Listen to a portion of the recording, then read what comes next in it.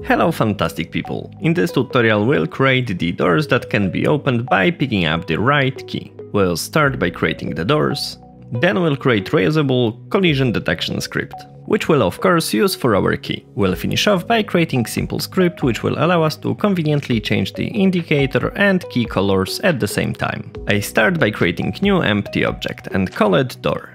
I drag and drop my door sprite under it. Then I rename it to door sprite and reset its transform. I place the door at the right position so it's slightly easier to animate it later on. Then under my empty object I drag another sprite, this time for the key indicator. I place it above the door. Then under that indicator I place small white circle. The color is very important. You'll see why in a second.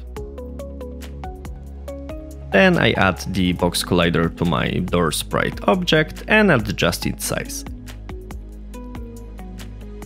Then I focus on the door object by clicking on it in the hierarchy and open the animation window. I do it by going to Window, Animation, Animation.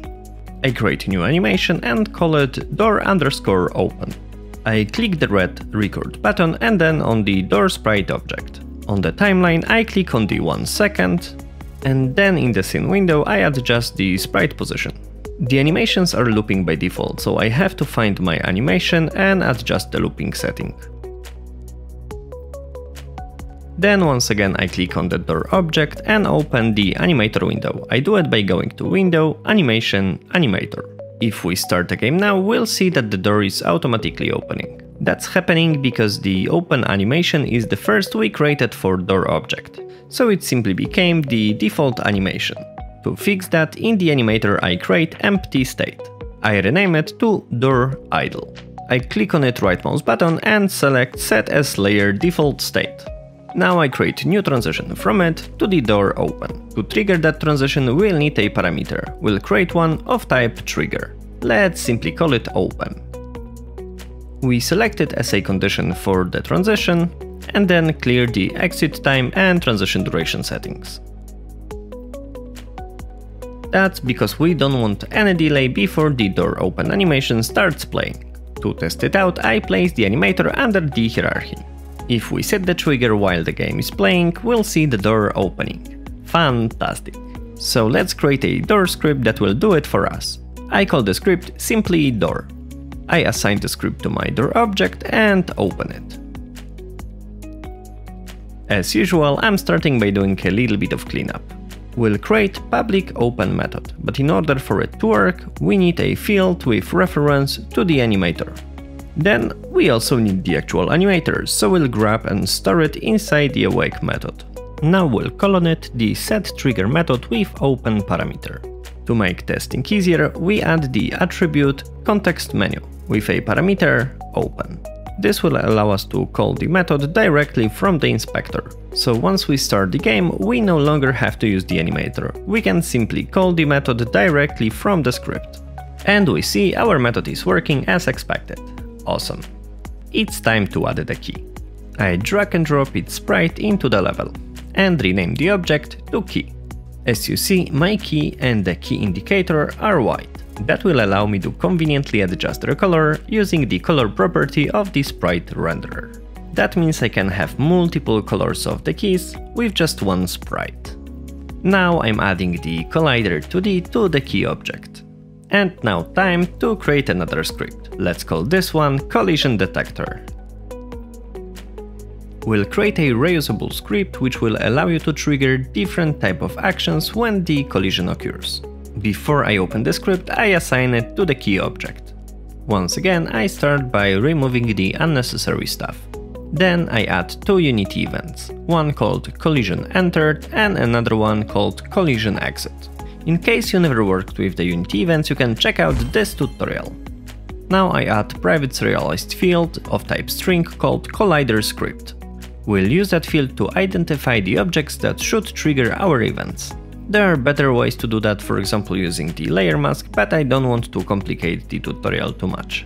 Now we add onCollisionEnter to the method. In the first line we check if the object that triggered the collision has the script we are looking for. If so, we invoke the collisionEntered event. We do exactly the same things for the onCollisionExit2D. Let's go back to Unity. Our little elf character has the platform movement script on it. Let's put that information on our collision detector.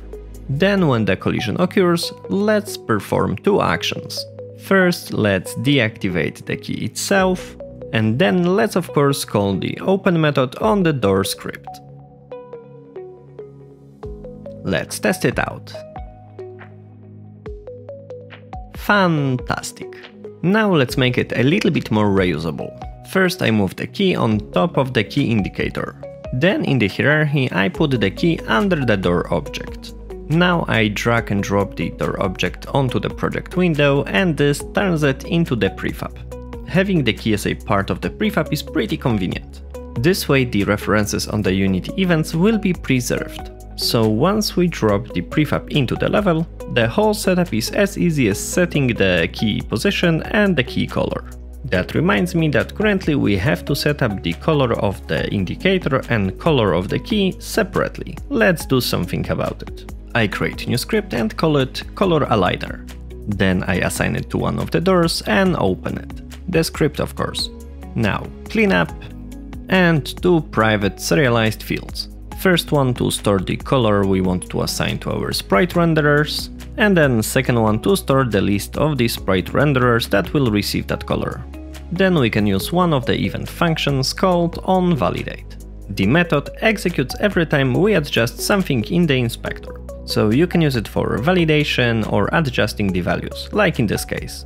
Inside of it we simply iterate through all the renderers and change their color to the color we store in our field.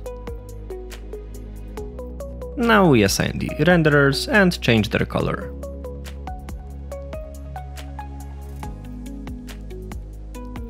We also apply the changes to the prefab. This way the script will be automatically added to all other instances of that prefab. And yay, everything is working. If you enjoyed this video and would like to help me please the algorithm gods, don't forget to like and comment this video. Also, just to let you know, the assets used for this video will be available for my patrons on the patreon.com/ptit. Have a fantastic day, love you and bye bye.